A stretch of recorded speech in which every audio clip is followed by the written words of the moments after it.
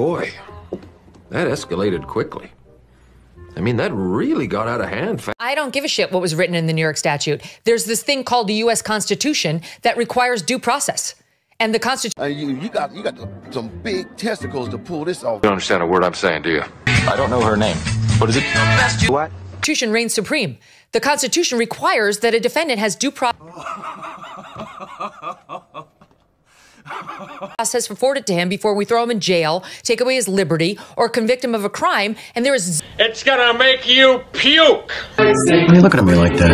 I just don't want to miss it. Zero chance any statute that allows the prosecutor to play hide the felony...